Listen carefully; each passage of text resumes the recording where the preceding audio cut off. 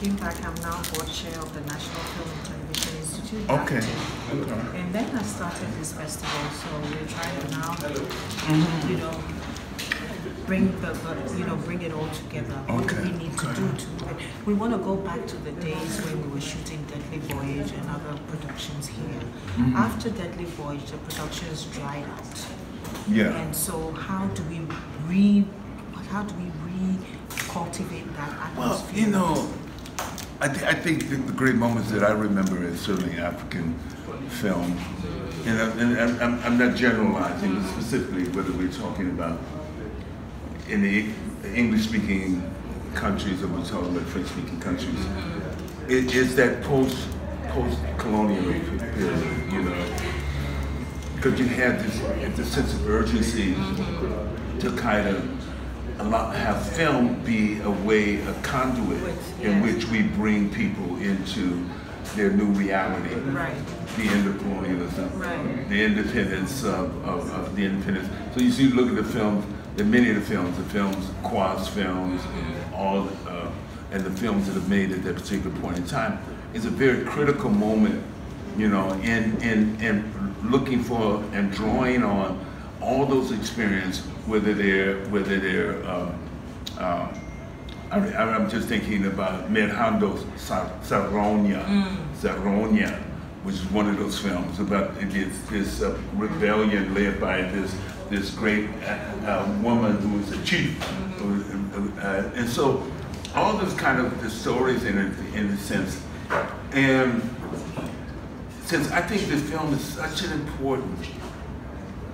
important element in defining the sense of identity and nationhood. Exactly. It's an important element because you look at this from the vantage point, and you think about that and everything else. Where does a country preserve its identity? Take Japan, post World War II. Who emerges? Kurosawa. So, yeah. He defines the Japanese experience. Yes. The Chinese are doing that right now with their film and yes, everything else. yes, When they do movies, films about the experience of Chinese in World War II. And the telephone, the filmmaker Chang Yimou, one of the great filmmakers who Doroman Sisako was influenced by, you can see in his films, influenced by Chang Yimou. So all these different ways in which film are set, but because it allows you to control of your story. Yes. If you don't tell your story, somebody else is going to tell the story. And it's not going to all be the story that you want to project it out there. And film does that, you know. And the early filmmakers does that. I think it's one of the things that we lost, and I think that's part of the internal political dynamics that happen in countries at post-independence. The challenge to sustain sovereignty, the internal conflicts that are going on there, and certainly the film industry took a what's called. Now, with all due respect to the films, the Nigerian film, because Nigerians got what?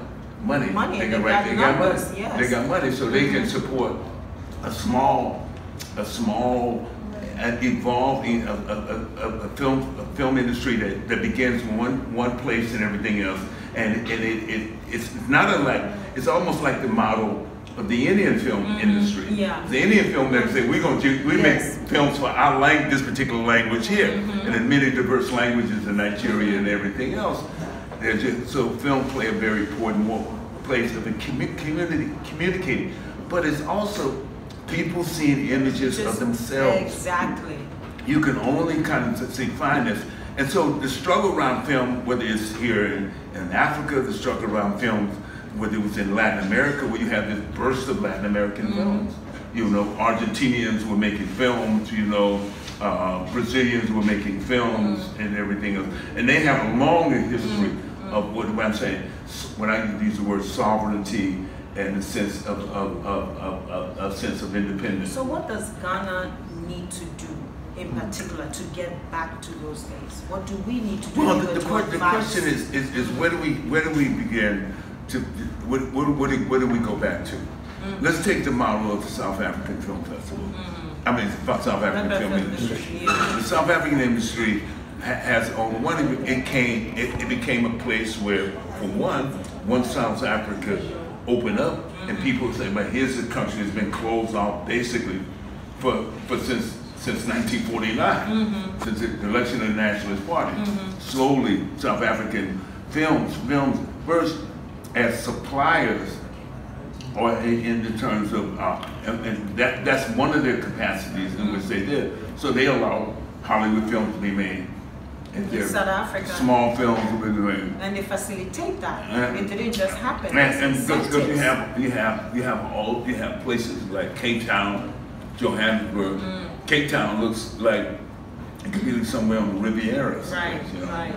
So you have all. Well, we have that. We have the forts. We have great environments here as well. So if those are the things that how you promote that, you know.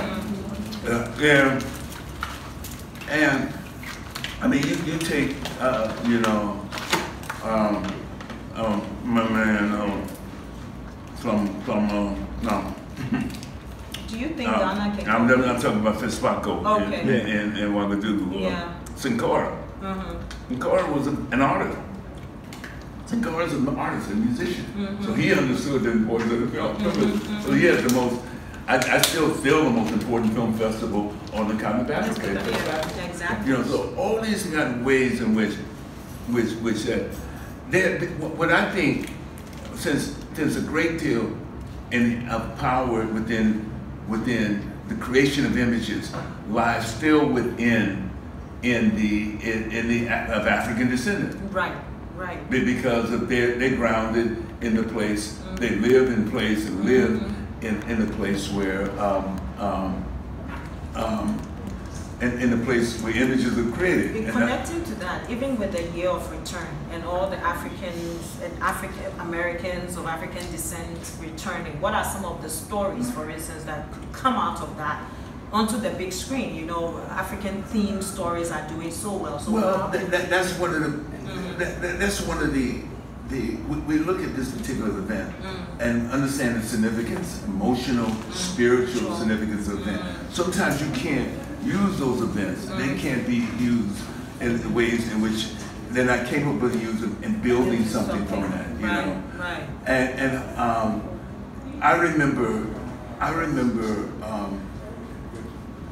being in Nigeria and Ghana during a period of time when Ghana had, and this is very interesting, Ghana had that same process that was happening in Nigeria, where you were getting people just picking up what you call and showing films on the screen, out in the open air, or showing films and everything else. Basically, they were both going through this search in terms of their and impregnating their idea of their own identity up in the public space, in the space.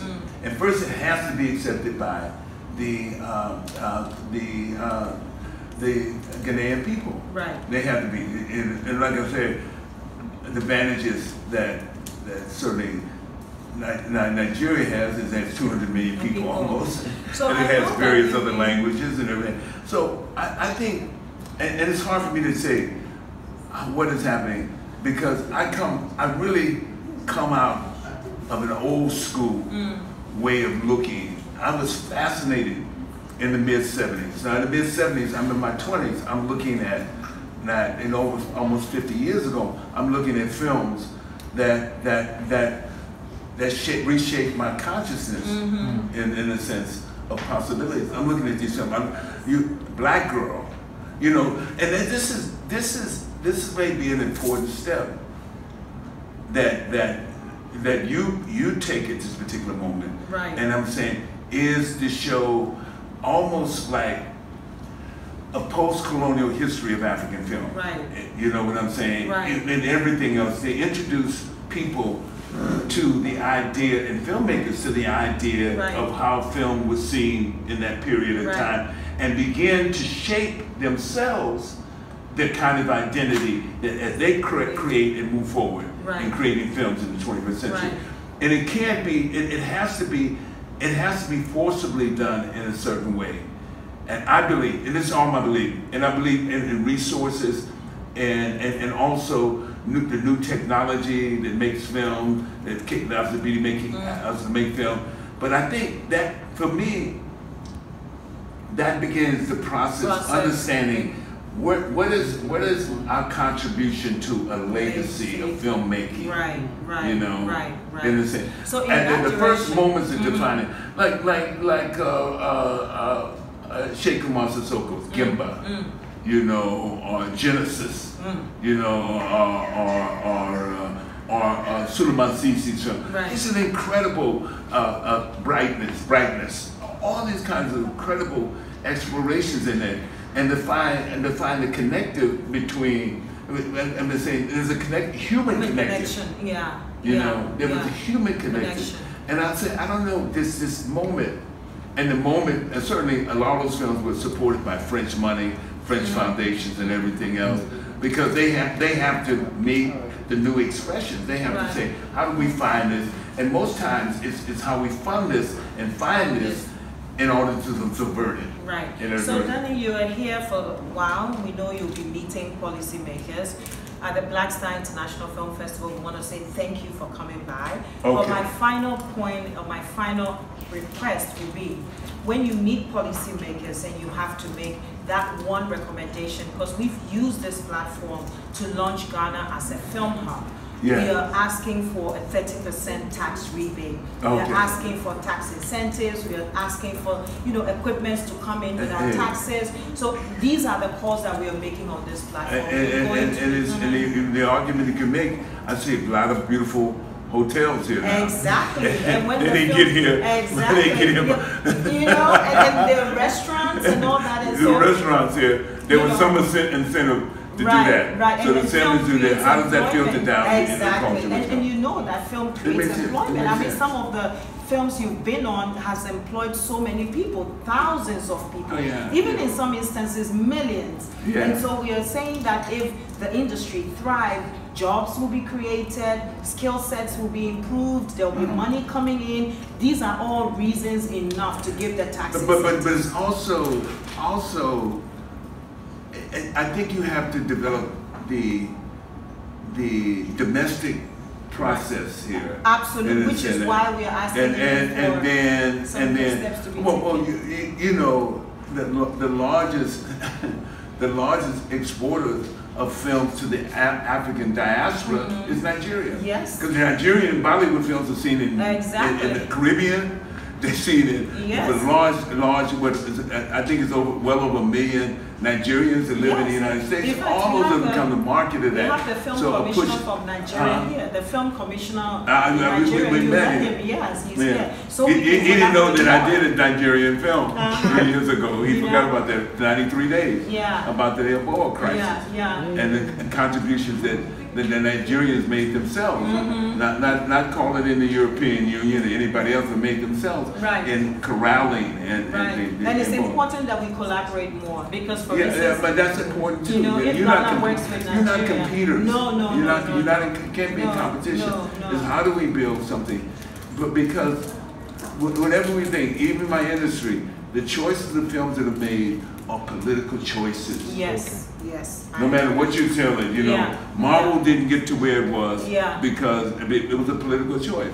Now, I think that Marvel films, in my own opinion, the value that I have, that's a whole question. I don't want to talk about that, you know. But you know, I mean, Wakanda may be a good vision, but what about the great Ashanti Kingdom? Exactly. All those are stories that have to be told, you know. And as you said, that's a political, you know. What about the great Ashanti Kingdom? You know.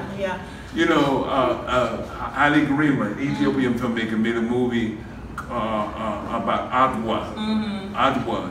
If people know this, in 1896, the Italians invaded Ethiopia, and the King Menelik and his queen defeated the Italian army. And so when Mussolini came back to Ethiopia in 1935, he said, "I'm coming back here to avenge the defeat of Italian troops at Adwa." That's cold. That's deep. He knew exactly why he was going back to Ethiopia in terms of that. So the films have that value, you know. So we understand Ethiopian history. We understand how people see themselves through their films, you know.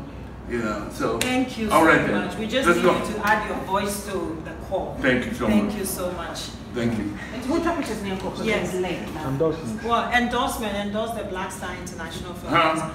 We want you to say a word in favor of the Black Star International Film Festival to endorse the Black Star International. I've had the privilege to be here just for a moment, but not long enough, at the Black Star Film Festival. Black Star International Film Festival. Oh, excuse me. At the Black Star International Film Festival. Let me put that down. And most of us know where the idea came from of the Black Star line. Came from Marcus Garvey. Okay. Started here in Ghana. We're in Oak Plaza. You're interrupting our. We gotta go. We gotta go. Okay, see you soon. Bye. Okay, we on our way. Yeah, she's on her way. Okay. Did you capture the endorsement? We really have to go. I'm sorry because I just. So take your. I got an appointment. No, we are fine. We are fine. If everybody's gonna take a group picture, I'll take a group picture.